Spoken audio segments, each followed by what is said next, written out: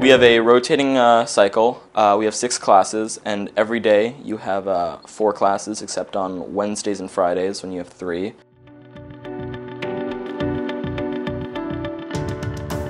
I have 3 or 4 75-minute long classes each day. For me, I start my schedule with A block publications. An A block I have on Monday, Tuesday, and Thursdays. B block I have history. B block occurs Monday, Tuesday, and Thursdays. You really are able to delve deep into the materials that you're learning when you don't have to do too many of them in one day. So it's nice to be able to just sit down and focus on a class for a long period of time. Throughout the week, we have office hours where we can go to ask the teachers about any questions we may be having in class. We also have assembly throughout the week.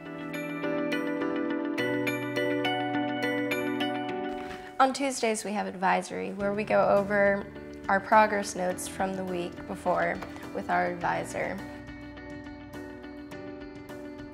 For teachers, I think we have a far easier time planning engaging lessons where we can attack a certain topic from multiple angles. My class is an English class where we can read, write, and talk every day about literature.